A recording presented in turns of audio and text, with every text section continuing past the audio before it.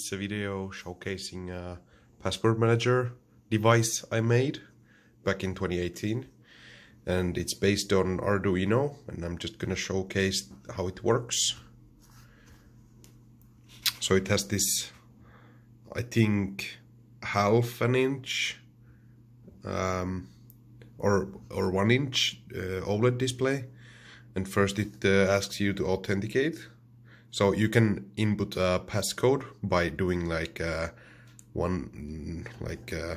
code with the joystick, but you can also use RFID. So I have this RFID tag. It authenticates by it. I think it if I can remember, it reads the UID of this tag, and if it matches the one programmed here, then it will let you in. So I can just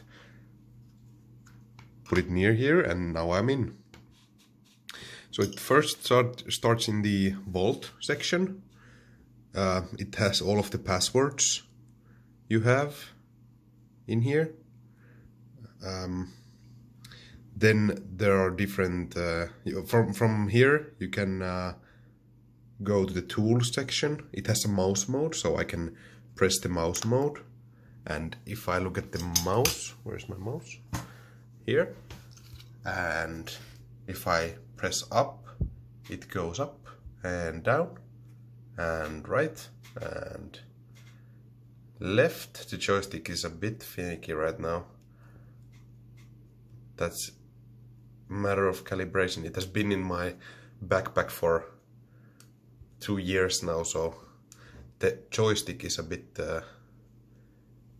scuffed, but it's okay. You can exit the mouse mode by pressing the only button it has, and then there's the change key that does not work right now, but it will be a feature. Then I can go. Was there only two? I think there was the generate. Oh yeah, there it is. I can generate a new key or a new password, and then you can hold it. It will read from the joystick, and it will generate the password based on where you're holding. So it's always random. It's not trusting just the built-in random function.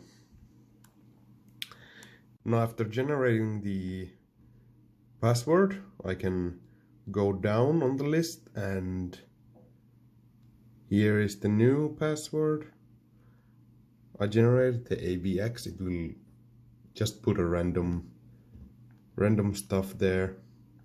I can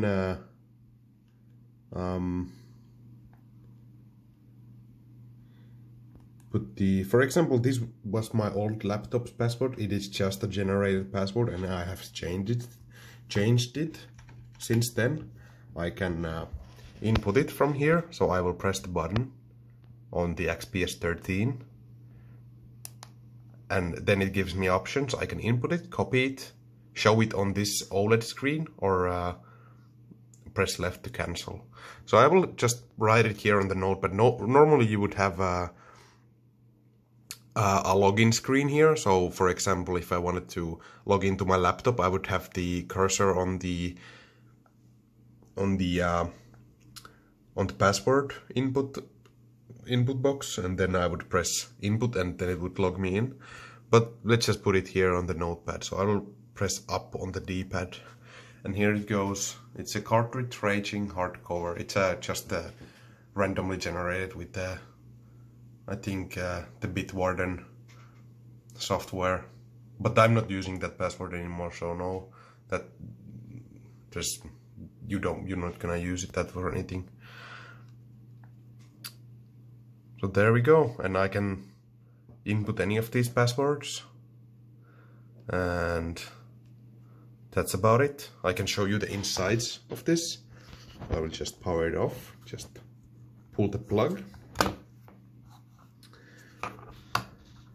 Just I can open it's so tight that I don't need to even like hold it. You can just put it here and it will stay there, but there's this small gap. I can just do this, and here's the, it's pretty tight. So this is a 3D printed case I made. No, there you can see a bit of the tape underside. That's just the underside. So this is, I made this first with the, I designed it so it fits in a case, and then I designed the case around it. So here it is, that's the OLED. All of these parts are cheap parts from China, so they're not that high quality, but they work, so it's fine. So here's the OLED screen. It's I think 0.96 inch or something like that, so basically 1 inch OLED display, just one color. Then there's a big push button and PSP joystick, which is pretty low profile. I have lost the cap for this. If I have the cap for it, it would first go, this would go in, and then you would put the cap on top here. But I have lost the cap, but it works without the cap as well. There's the brains inside there. Right here, it's Arduino Pro Micro, I think. It has the 32U4 processor, I think. So that gives me the HID capabilities. And there's a SD card reader, and there's just you can write the passwords on the SD card, and I cannot remember, it has been such a long time since I programmed this, if they're encrypted somehow or not, but I assume they are, because or they might not be, because it's still like not fully functional. And you can access the SD card there. I can do it one-handed, but you can just take it out and then put new passwords in. And then there's the RFID reader. It's the cheap RC522. I was thinking of making a new model with the newer one, or not the newer one, maybe the newer, I don't know, but the more advanced one. You can use I can remember, it's like PN something, I think, but you can use this with an Android phone or something, but it's also a lot smaller than this one, so I could basically fit the whole thing in this footprint, because the size of this is basically dictated by the size of the RFID tag. Like I could make it a lot smaller if this was not that big. So the version 3 could be with this one, so it would be a lot smaller, but we'll see. So that's about it. That is the OLED, the password manager. The total cost of this this project was about, I don't know, 10 bucks or 10 euros maybe. The RFID tag, oh yeah. The RFID tag is like €1, I think. The SD card reader is less than €1. The Pro Micro was I think the most expensive part. It's around €5.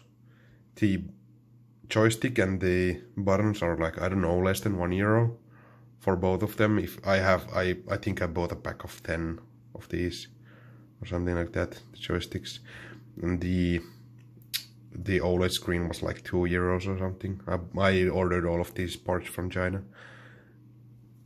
And the SD card, of course, it's I'm using a pretty overkill 16 gig SD card here, but you could use it like a 2 gig card, or how small you can use, because you're just gonna put some text files there, and yeah.